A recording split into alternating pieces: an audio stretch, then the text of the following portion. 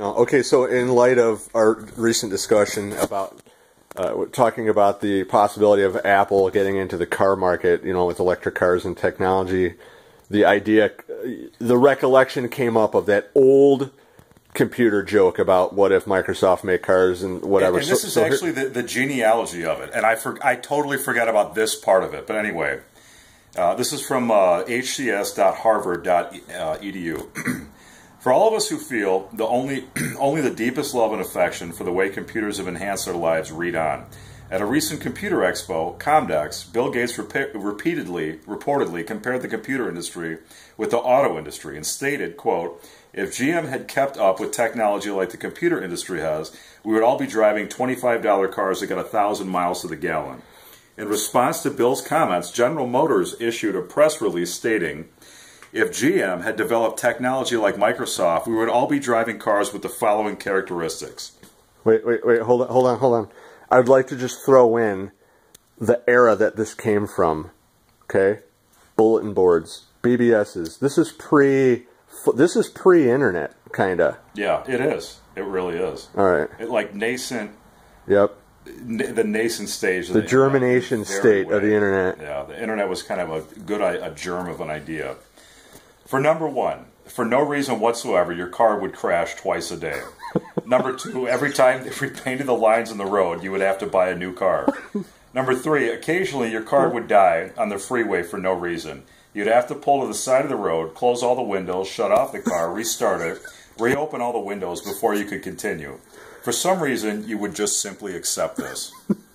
Number four, occasionally executing a maneuver, such as a left turn, would cause your car to shut down and refuse to restart, in which case you would have to reinstall the engine. Number five, and this is where it gets interesting, Macintosh would make a car that was powered by the sun, was reliable, 5 times as fast, and twice as easy to drive, but would only run on 5% of the roads. 6. The oil water temperature, and alternator warning lights would all be replaced by a single, "This car has performed an illegal operation" warning light. Number 7, the airbag system would ask you, "Are you sure?" before deploying.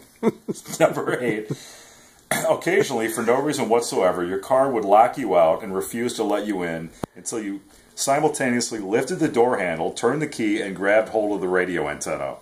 Number 9, every time a new car was introduced, car buyers would have to learn how to drive all over again because none of the controls would operate in the same manner as the old car. Number 10, you'd have to press the start button to turn the engine off. I think actually this is a stylized version of what was the other one. I think it's pretty accurate. And the only thing wrong with it was a general failure warning. The only thing wrong with the Apple stereotyping. Yeah, here it is. Is that in this day, the only thing that's wrong with the prediction is that it would only be able to run on 5% of the roads. Yeah, so this is all right. So this is a little bit different version. This is actually the one I remember. So for number 4, you could only have one person in the car at a time unless you bought Car 95 or Car NT, but then you would have to buy more seats. Number 5, new seats would force everyone to have the same size butt. 7, the Macintosh car owners would get expensive Microsoft upgrades to their cars, which would make their cars run much slower. Yep. The oil, gas, and alternator warning lights would be replaced by a single general car default warning light. Funny. Number 10, if you were involved in a crash, you would have no idea what happened. Well, there's actually a lot of these. 20 things that would be different. Yeah, I can go on and on.